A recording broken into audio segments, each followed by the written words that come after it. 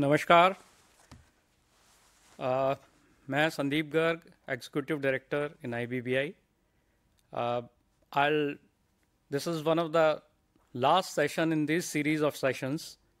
In this session, I will take you on the journey of IBC, Insolvency and Bankruptcy Code, the journey done so far, and what is the road ahead. So I will try to cover a large amount of information in this session. So first of all, let me give you a background of the legal and regulatory framework which was prevalent in India for dealing with distressed assets. And this framework was there before the IBC came into being. So in 1985, Sikh Industrial Companies Act, Special Provisions Act was enacted. The objective of this act was to revive the Sikh industrial companies. It was done with a view to provide revival of Sikh industrial companies. It was done with the view to keep the enterprises ongoing so that the workmen and the capital does not suffer. In 1993, another act was enacted, recovery of debt due to banks and financial institutions. This was done with a view to provide recovery to the banks and financial institutions because it was felt that SICA is not able to achieve its objectives of recovery to the financial institutions. So this act was enacted. This act led to the establishment of debt recovery tribunals and debt recovery appellate tribunals. And after this act, then in 2002 SURFACE Act was enacted. So this was felt that even RDD BFI Act is not able to cater to the recovery of banks, and the enforcement of security was allowed for the security creditors, for secured creditors, direct action by direct action by them, and only the appeal of that will lie with DRT. So this was the regime prevailing before the IBC came into being. Besides this regime, RBI has also been dealing with the management of stressed assets. They had come out with corporate debt restructuring scheme in 2001. So it provided a mechanism for monitoring the non-performing assets and way to resolve them.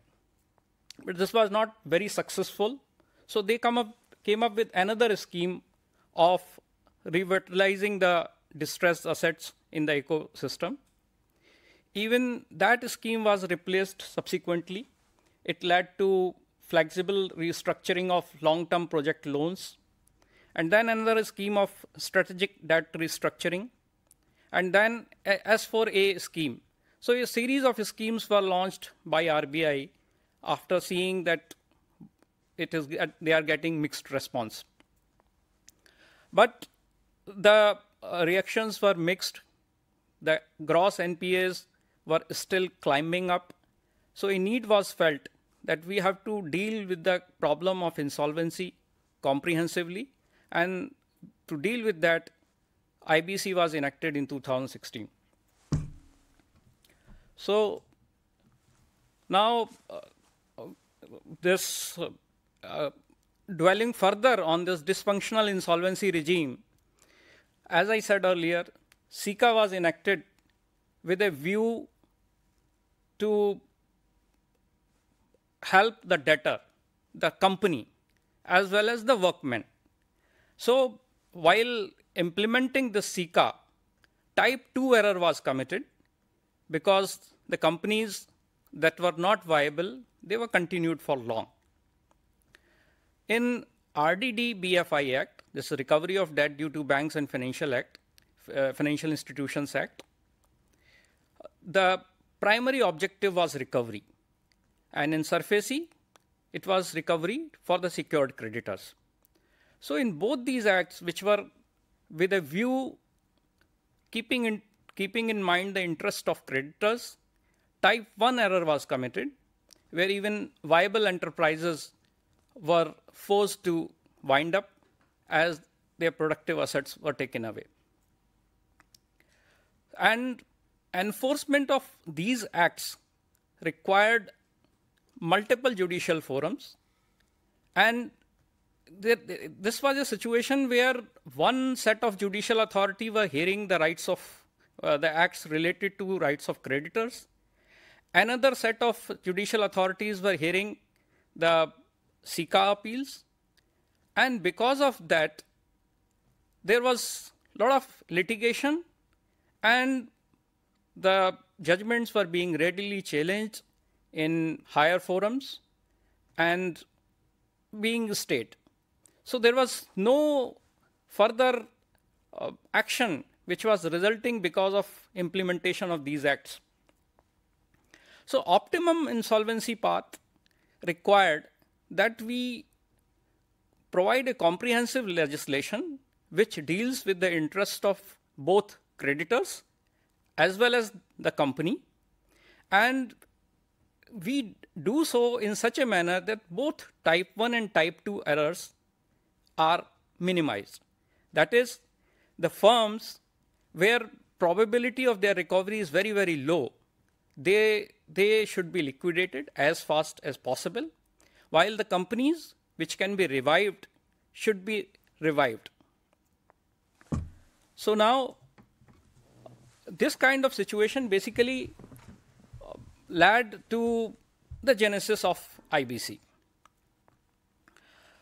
There was basically in 2016, the atmosphere prevailing was that India was needing a lot of investments, and they were requiring an atmosphere of high competition and innovation so that India can achieve higher growth and fulfill the dreams of its people. So, but the economy was facing twin balance sheet problem. The banks' NPAs, gross NPAs, which were 4.3% in March 2015, they rose up to 9% in September 2016, and they rose till, say, 2017. And also, the companies who were to service the debts of these banks, they were also not having enough capacity. They were having just sufficient income, and their interest coverage ratio, which basically determines that how much are the profits in relation to interest, how much are the profits, whether they are able to service their interest or not. That ratio went down below 1 by 2015. So they were not able to service their debt. So the companies, there was no freedom of exit. Companies were mired in a chakravyuh. They were not able to come out. Even the companies which was very, very sure that they are not able to come out, they have to shut down. Even they were not being able to wound up. And because of that, the ease of doing business was suffering. India's ranking, as I'll show in the statistics later, was quite low. So we needed a comprehensive solution for dealing with these situations. So a bankruptcy law reforms committee was formed in 2015, and the mandate was that we enact a comprehensive economic insolvency law which deals with all aspects of insolvency. So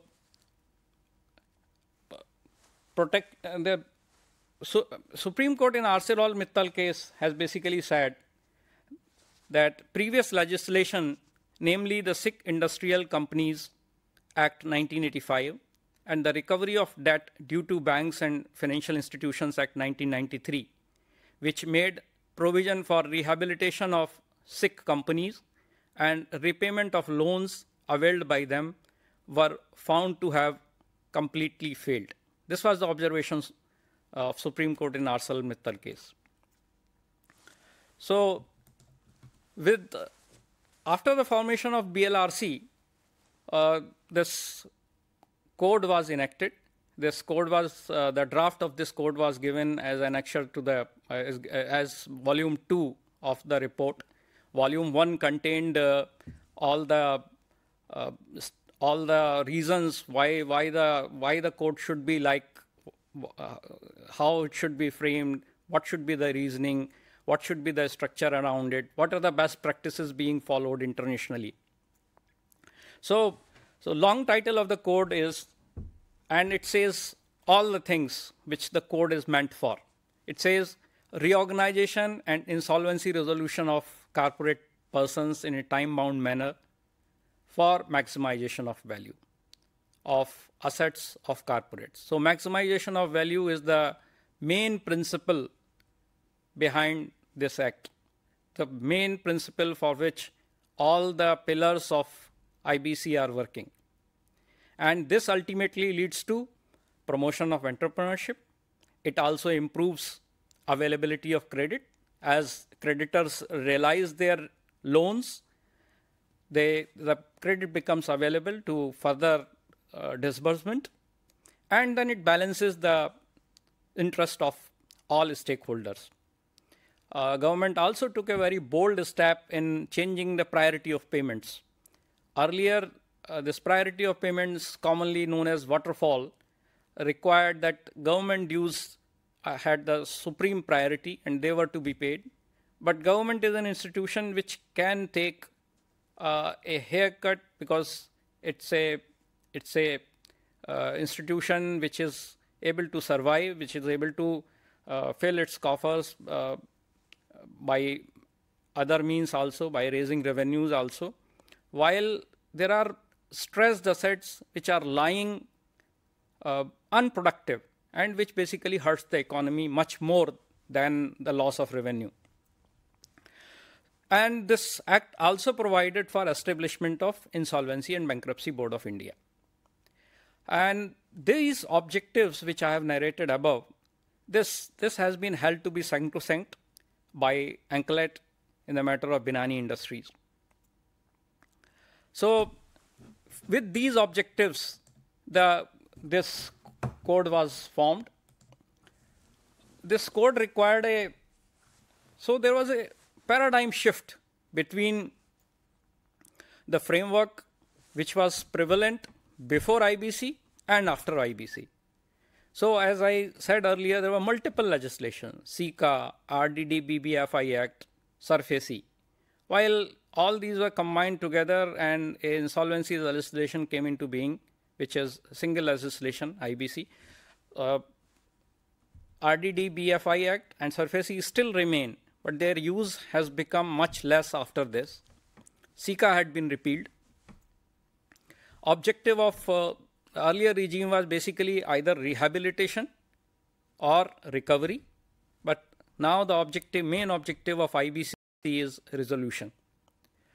So the approach which was being adopted earlier was that the management and promoters of the company remained in possession, while here in IBC approach is that creditor comes in control. So what happens in a situation is that once the promoter is not able to pay its dues, then it loses the right to manage that company because his liability is limited. Promoter's liability is limited. He can't be made answerable to the losses of the company. Net worth is eroded if it is in loss, while creditors are still to lose their money. So it is the creditors who should be in control of the company once a situation has come to a pass and it has entered into insolvency. So as I said earlier the government dues were highest, while now the government dues are below financial creditors, but they are above operational creditors. So earlier the situation was that there was no moratorium. So moratorium is that there is a stay on all the proceedings. Nobody can recover his dues. Nobody can institute a suit or start court proceedings against this. So what happens is that once it is known to the market that somebody is going to default, then everybody rushes in to recover his money. So in these kinds of situation, it becomes impossible to run a business. So moratorium helps by saying that, okay, now everybody has to stop. Nobody can recover its money. We will give money to all by gradually recovering the money to in such a manner that all are satisfied. So there is no rush to liquidate, no rush on the assets of the corporate debtor, so that not even it doesn't happen that even productive assets are taken away. So another paradigm shift was that the timelines were specified for everything. Timelines for admission of application, timeline for asking for preparing the information memorandum, timeline for resolution. So all the timelines, etc., have been specified in the code, which was not there earlier. Another thing which happens was that in earlier, when the promoter remained in control, then the assets of the company were being stripped off. Now in this case, what happens is that a resolution professional becomes in charge of the company. And one becomes in charge of the company and ensures that no assets are taken away. Not only that, if the promoters have stripped some assets, even those are brought back in the fold, and it acts not only ex poste, but ex ante as well. Because if somebody knows that later on his acts will be caught and assets will in any case be taken away, then it prevents promoters from taking away those assets. And this provides a cleanliness also. So what happens is now this section 29A, I'll come to it later, was introduced, which said that certain ineligible persons cannot take over the company. So if a promoter is an ineligible person, he has not paid the loans for a particular period of time, or he is a willful defaulter, then he can't come and get the company. This code also was a shift in that there was a insolvency professional which was thought of, that he will run the company. So again, it was a significant departure from previous approaches. A cadre of insolvency professional was thought of, and to manage them again, IBBI was created, that we create a cadre of insolvency professionals and regulate them.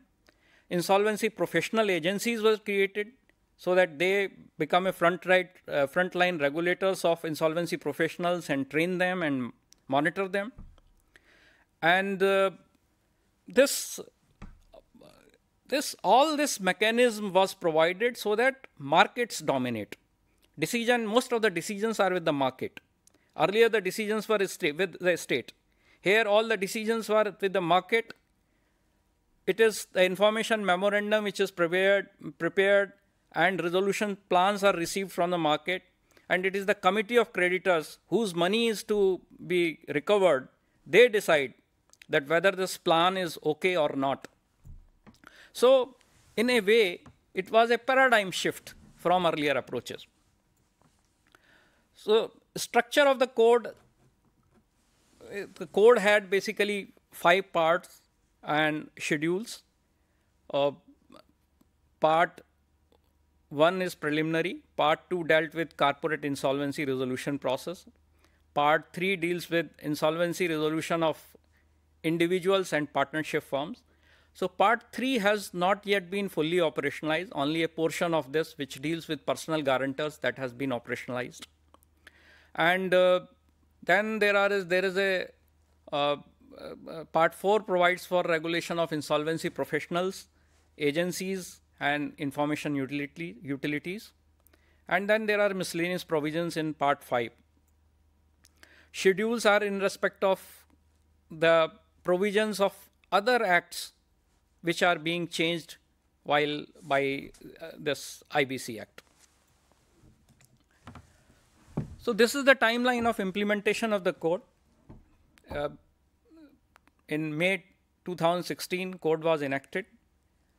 ANCLET and NCLT were established companies under the Companies Act in 2016. June 2016. And then IBBI was established in October 2016. We just completed 6 years of our existence. In December 2016, corporate insolvency resolution provisions were started. Then corporate liquidation provisions were commenced from December 2016. In March 2017, provisions relating to financial service providers insolvency were commenced. And then personal guarantors to corporate debtor. This is one category of individuals and partnership firms whose the provisions have been started. So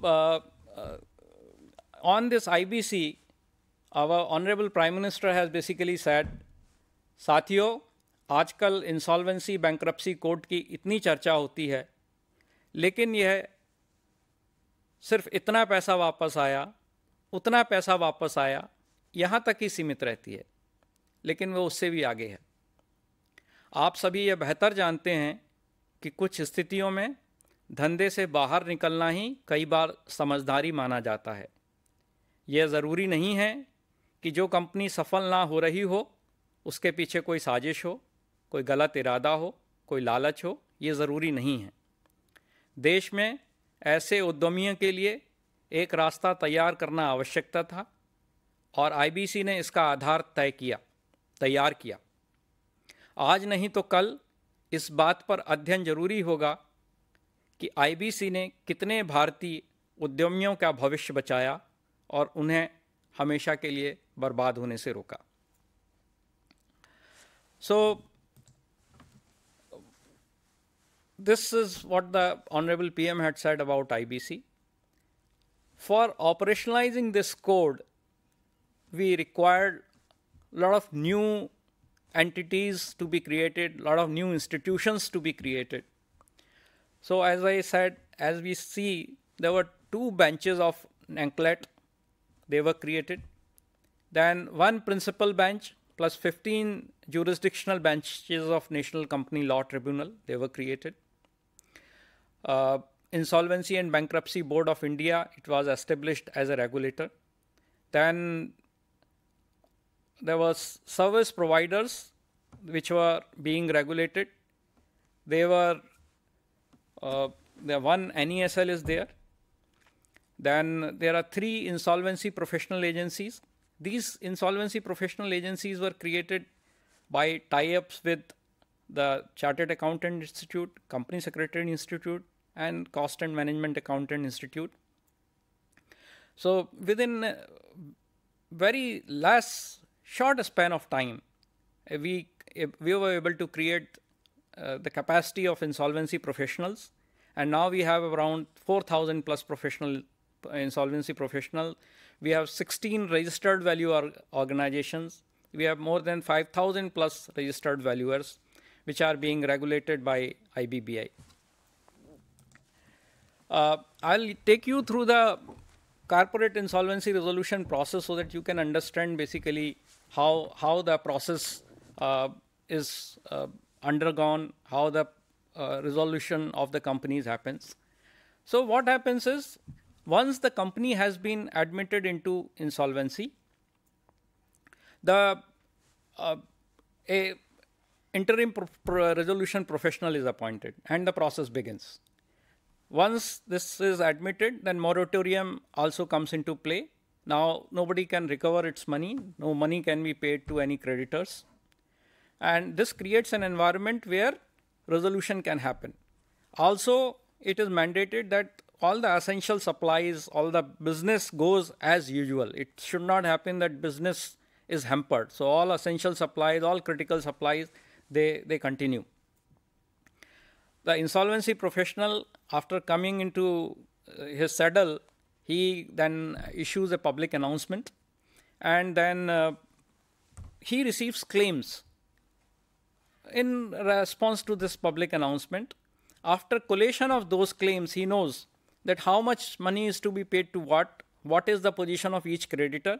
So based on how much percentage share each creditor is having in the total debt, then the voting share of COC, Committee of Creditors, is decided, and then he constitutes a Committee of Creditor, and a meeting of Committee of Creditor takes place. And this Committee of Creditors basically acts as a board of directors of the company during the period insolvency resolution is taking place.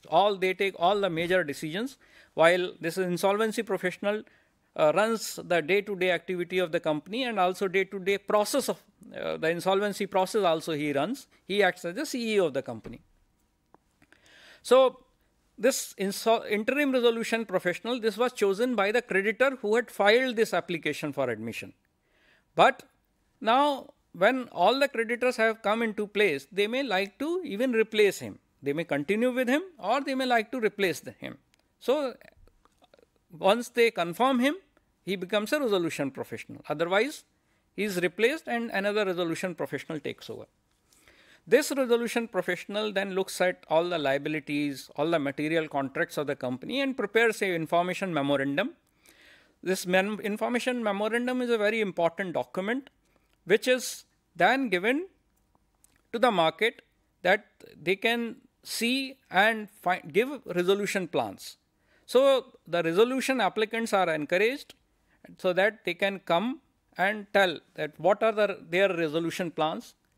First of all, he invites the expression of interest, and after inviting expression of interest, he finds that these are the prospective bidders. He issues information memorandum to them.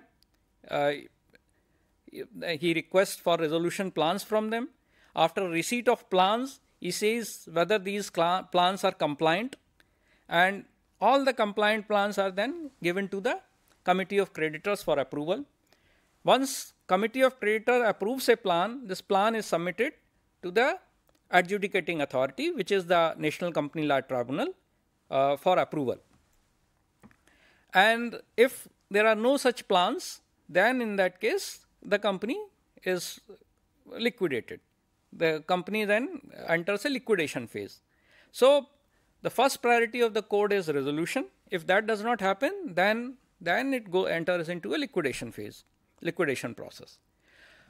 This approval of the plan by the adjudicating authority ensures that there is a judicial oversight of the whole process. There were several amendments which have been carried out to keep the spirits of the code alive, and the government has been very, very responsive. Whenever a situation has happened in the market that this requires some amendment to deal with a particular kind of a situation, that they have been done very swiftly. So first amendment had basically categorized this individuals and firms into three categories. They were categorized into personal guarantors and another business concerns, the partnership and proprietorship firms, and other individuals. So they were categorized into three categories. This categorization made possible that this part 3 is operated only in respect of personal guarantors, because still the code is not fully operational. As I say, part 3 is only operational in respect of personal guarantors. The institutions are being tested even for this.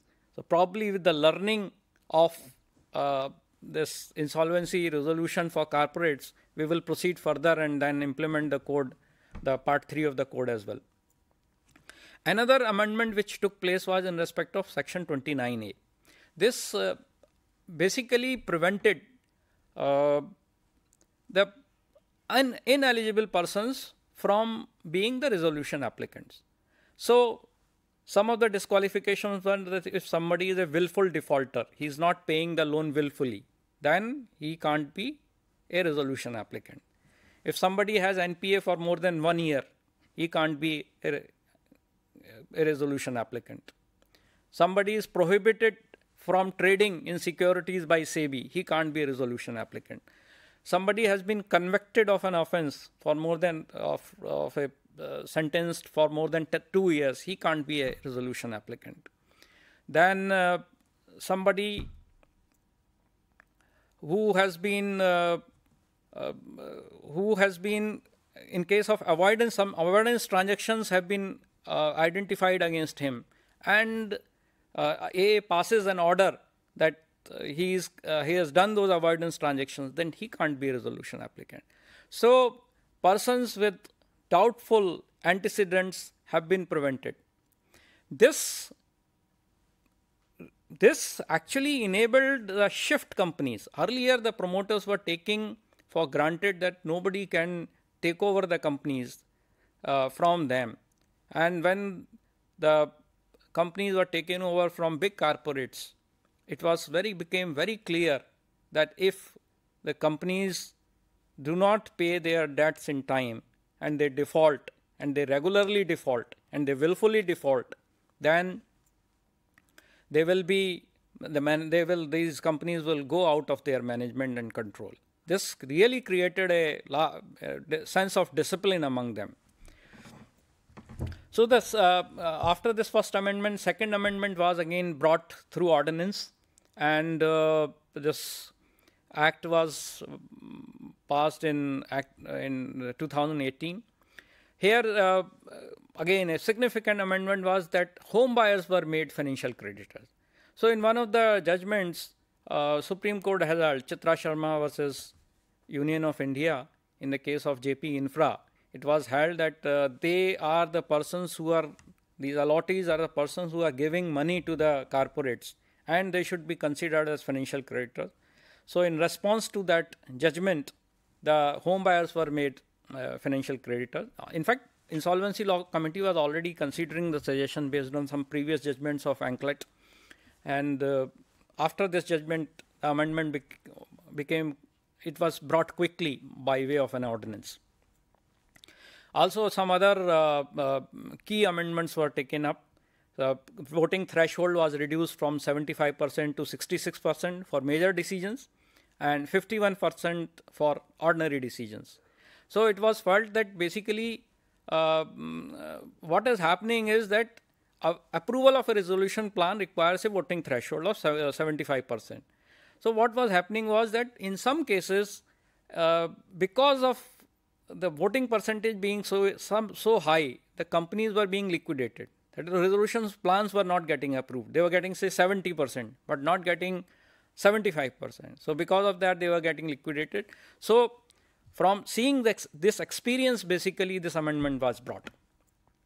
Then Supreme Court has also intervened in one case that there was no provision that somebody can withdraw the corporate insolvency resolution process. So even if somebody wanted to pay something, pay the loan, but even then the withdrawal was not happening. And because of that, such cases were getting piled up in Supreme Court. So Supreme Court in one of the cases suggested that the government should look at it and provide for a withdrawal provision. So a withdrawal provision was provided that when 90% of the creditors decide that no, we should withdraw this process, then the process would be withdrawn. Then some guarantors were taking advantage of the moratorium. That some of the judgments came. Most prevalent view was this: personal guarantors, they are not, they can't take the benefit of moratorium. But few judgments came because of this. It became necessary to amend that personal guarantors are not protected by moratorium. So if a company has taken a loan from a bank, and it has been guaranteed by its promoters, then it is a well-established law that proceedings can be initiated against the company as well as against the promoters. And promoters should not be protected because that's a coextensive liability they suffer. So this was clarified through this amendment.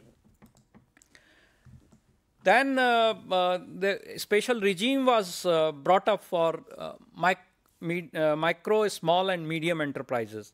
So section 29A was relaxed for MSMEs. It's not that all ineligibilities have been relaxed, but few ineligibilities, like a personal guarantor in a case where the person has defaulted, those ineligibility, as well as the ineligibility in respect of NPA being more than 1 year, that has been relaxed by section 240A. Besides, this has created a special regime for MSMEs where the government has been given the power to that they can notify that some of the provisions will specifically apply to MSMEs and some of the provisions will not apply to MSMEs. So this special regime has been created in respect of MSMEs. Again, Limitation Act has been made applicable to IBC. Then third amendment, almost we had one amendment every year. In the third amendment, one of the key amendments was that the process should be completed in 330 days. So what it requires is that the timelines have been specified in the code, that process has to be completed in 180 days. And if it is not completed in 180 days, then one extension of 90 days can be granted. So the whole process has to be completed in 270 days. But Supreme Court in a matter has ruled that judicial time taken while the proceedings are stayed, all this time should be excluded. So an amendment was brought that even after including judicial time, time should not exceed 330 days. But even this provision which was brought has been held to be directory. But the courts have been directed that extension should happen only in exceptional cases. Then another provision was made that if the admission of the application, timeline has been provided that the NCLT has to decide the admission of application in 14 days. And if they are not able to decide, then they have to record their reasons in writing.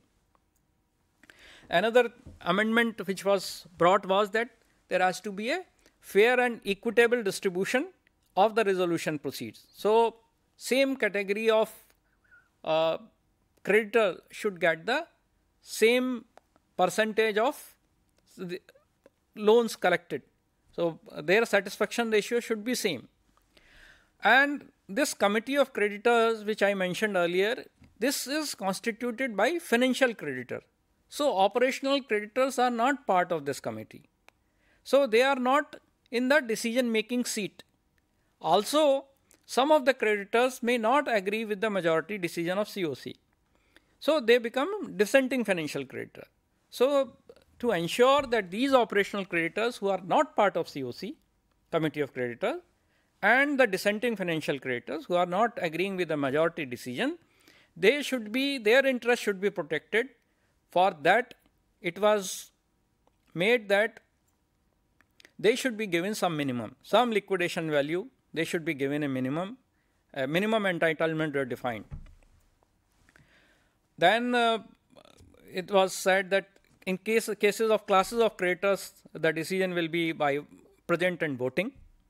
And then resolution plan was made binding on everyone. It was specifically said that it will apply on government authorities as well. Then in end of 2019, we had the fourth amendment. And basically it was, here we said that there will not be, it was basically there, but it was specifically clarified that there will not be any termination of licenses, permits and grants. So any company which are say doing mining, its license to mine should not be terminated because of insolvency. If it is able to pay its current dues, then it should not be terminated.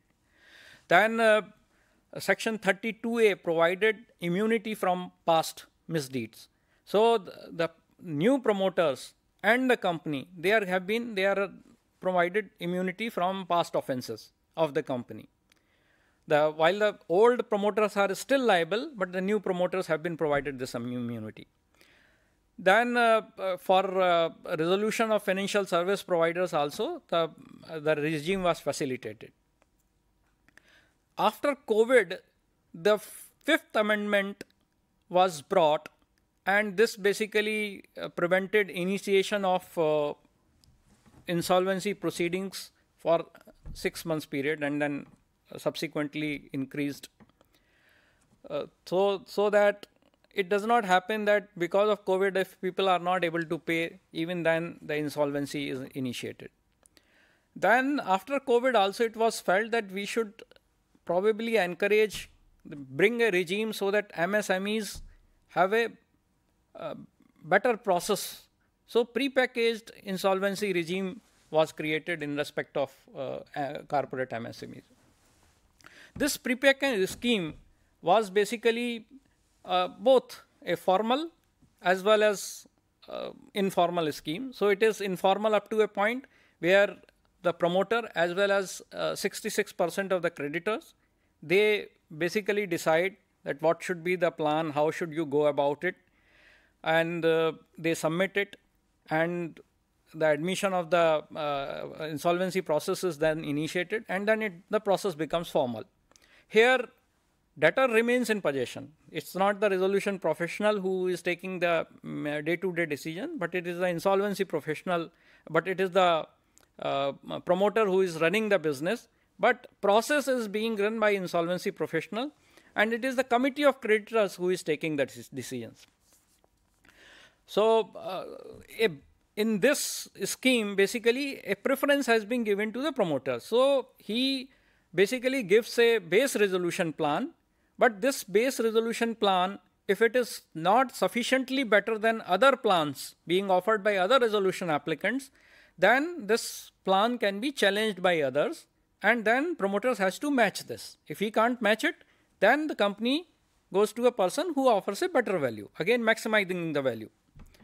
So within the basic structure of the code, which is basically the creditors remain in control, it is the COC which takes the major decisions, and then the moratorium remains available, so that there is not a run on the company, and then there is a binding nature of the approved resolution plan, so that everybody takes a haircut, and after that the dues of the company are absolved. The company is new promoters, or the company is absolved of past dues. So the resolution plan becomes binding. All these crucial elements are still there. This, as I said, it commences with 60% majority, the consent of majority of the financial creditors, and a special majority of shareholders. Resolution professional sees the process, not the business.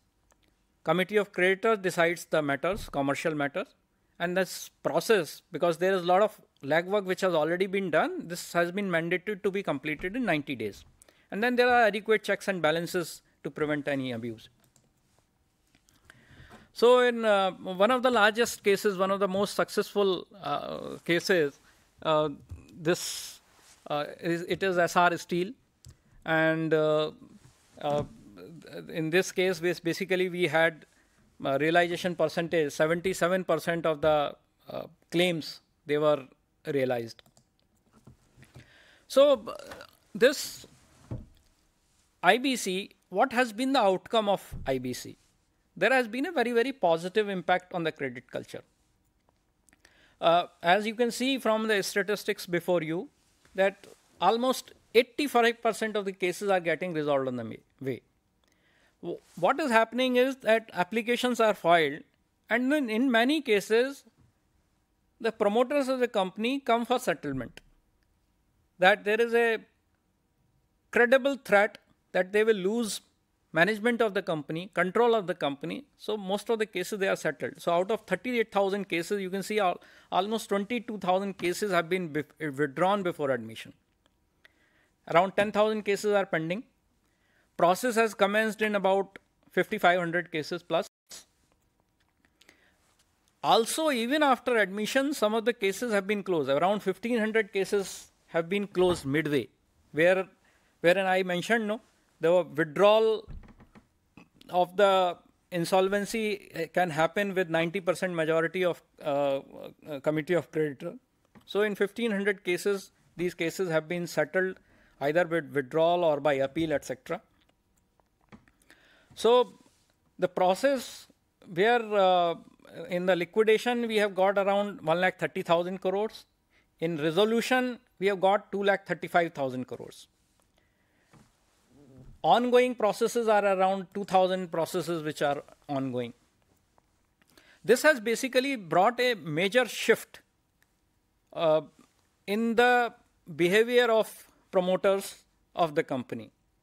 As you can see here, almost 22,000 cases have been, more than 22,000 cases have been withdrawn before admission itself. And these involved a significant amount of 7 lakh crores, more than 7 lakh crores. And these are claims of only those creditors who had filed that application. So if they would have come into insolvency and invited claims from other creditors, this amount would have been even much larger. So this basically drawn a comment from the Honorable FM at that point of time, FM and Minister of Corporate Affairs, that this early process through the IBC process has been extremely satisfactory. It has changed the debtor-creditor relationship. The creditor no longer chases the debtor. In fact, it is otherwise. So the equation was completely changed. So rescue of distressed assets. Again, the figures are astounding here. So what we can see is that lot of assets have been resolved. 2,35,000 crore worth of assets have been resolved. Around 30%, 31% claims have been satisfied. Average time which has been taken is 460 days. And while the cost of resolution, the resolution cost is quite low, it's less than 1%. The liquidation has happened in a lot of companies. As you can see, they outnumber the companies which have been resolved. But we were having legacy of cases. The cases which were earlier there in SICA, they were all transferred to IBC. So in all such cases, most of the cases liquidation have happened. So there have been an improvement in NPA. NPA scenario has basically increased. NPA has continuously come down. This was 11.2% in financial year 17-18. It has come down to less than 6% in June 2022. The graph also shows that IBC has contributed a lot in the recovery of assets. So this graph basically shows the share of NPA which has been recovered through various mechanisms like IBC, SARFAESI, Lok Adalats, etc. So in 2021, you can see that there is a dip in IBC. So basically the cases were not being admitted in IBC while other recovery actions were still being taken. So that explains that dip. Also, what has happened is that there has been resolution applicants have not been coming forward. The distressed asset market has also taken a hit because of constraint of liquidity, etc. People are shy, so investments have dried up. So if we see the outcome, so we can see that the withdrawal of applications, they have contributed to about 7,30,000 crores. 2,35,000 crores have been resolved through resolution, and liquidation has contributed to about 3,000 crores. And 4,400 crores worth of assets have been voluntarily liquidated. So total has been this total is probably wrong. So total is around 10 lakh crores worth of assets have been realized through IBC.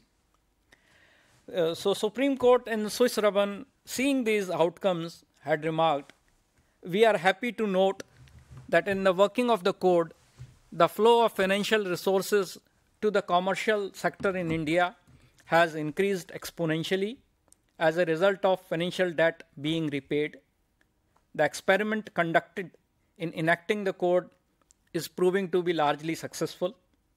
The defaulter's paradise is lost. In its place, the economy's rightful position has been regained." India also gained in global recognition and rankings. Our ranking in insolvency indicator was 136 in 2017, and it came down to 52 in 2020. And this was a big contributor for India's score in World Bank's Ease of Doing Business Index. The outcomes are ranks improved from 136 to 52. Recovery rate increased significantly. Recovery time declined significantly. We won the Global Restructuring Review Award for the most improved jurisdiction in 2018. And Global Innovation Index, India's position in case of resolving insolvency improved from 95 in 2015 to 47 to 2020. So this has, IBC has been able to significantly improve India's position. This code has been able to change the behavior of promoters. It has been able to rescue lives of companies. It has ensured utilization of resources in an optimum manner, which has basically indirectly contributed for development of entrepreneurship and development of credit market. And I also contributed in the interest rates coming down. There are other factors, but this is also one of the factors which has contributed in the same. So in the economic survey, seeing all this in 2021-22 economic survey, it has been said that fact that a CD may change hands has changed the behavior of debtors. Thousands of debtors are resolving distress in the early stages of distress, either when the default is imminent, on receipt of a notice for repayment, but before filing an application, or after filing the application, but before its admission, and even after admission of the application, and making best effort to avoid consequences of the resolution process. So impact on the economy has been positive. Impact on creditors has also been positive. Financial creditors have also behaved very responsibly. They are now initiating the insolvency process well in time. They have also been beneficiary of higher realization and lower NPAs as a consequence. There have been enhanced realization for operational creditors also. In fact, most of the applications, 74% of the applications have been filed by operational creditors. And not only that, the withdrawal rate is much more in case of applications being filed by operational creditors, which is basically indicating that most of them are getting settled, and because maybe their loans are smaller loans, and so the promoters are able to settle those loans easily, and hence it is leading to withdrawal of the application. And they are realizing the proceedings even after serving the notice. Even this performance is not in fact been captured in IBC, because in case of operational creditors, first of all, they have to give a notice to the company that my debt has not been paid. This is a notice. If you don't respond to this notice, or if you don't repay my dues, then I'll go to IBC. So if a dispute is resolved, if he gets paid before initiation of the process, then this is not even captured in the statistics which I have given you. But market tells that this is happening. Then there has been impact on corporate debtors as well, companies as well. There has been a responsible behavior on their part. This has led to revival of companies. More than many companies have been revived, either through resolution or liquidation or voluntary liquidation. Moratorium helps in a big way because that basically prevents institution of proceedings. It enables that business goes as a going concern. Then the clean slate principle, which was brought in by section 32A by way of amendment, it basically states that the new promoters which come in, they are not responsible for past liabilities, and this has basically created a lot of certainty and brought them in. Then there have been some of the systems, and it has established certain structures like committee of creditors. An institution has been created. It is unregulated, and probably there is a need for code of conduct for creditors. So there has been some discussion on this issue. And there is a need for capacity building so that they take adequate decisions.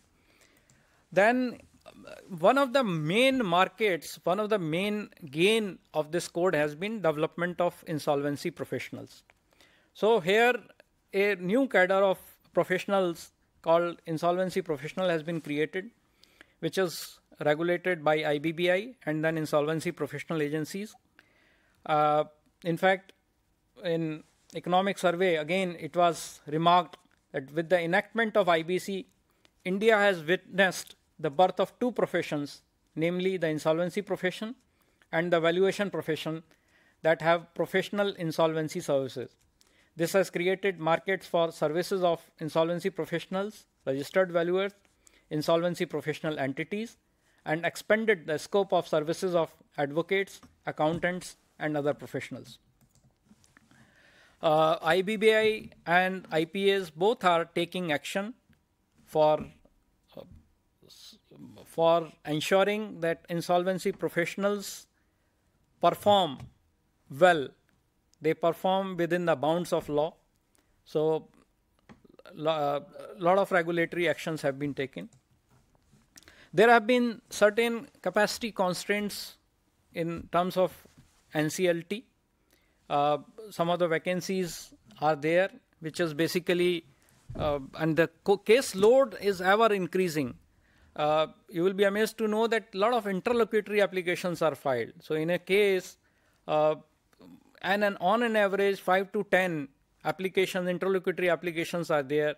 So a lot of litigation basically brings down the decision-making process of the NCLT. And this has led to large pendencies, and they are not able to adhere to the timelines. There have been delays. I will not dwell into statistics. We have, as a result of this IBC, we have been able to create a new institution called Information Utility. So NESL is National E-Services Limited is the Information Utility, which is a product of this code. Here basically all the creditors submit information of loans, debt, as well as default to the information utility. It sends this information to the companies so that they can authenticate that information. And once that company authenticates that information, they give the response, then this information is again shared with the creditor. So if any default happens and if it is confirmed, then basically that default is communicated to all. A record of default is generated and it is communicated to all. So all creditors then get to know that this company is defaulting. One should be careful in its dealings. So this is one new institution which has been created by IBC. So I can go on and on, but a lot of things have happened since the creation of IBC, and a lot is yet to happen, because still resolution of companies is taking time. But we as a regulator as well as the government is aware of the difficulties, and we are working overtime that so that we are able to resolve the issue. The number of amendments done both to the code as well as to the regulations are a preview to that we have been able to respond to the market challenges. In fact, one of the accusations has been that we have been too proactive. Probably we are meddling the affairs too much. So that is an accusation at us. But this is a code which requires to keep pace with the market. Otherwise, we will not be able to justify that. IBC recently, Honorable FM had said in her address that IBC should not lose its sheen, and we are all working towards it. Thank you.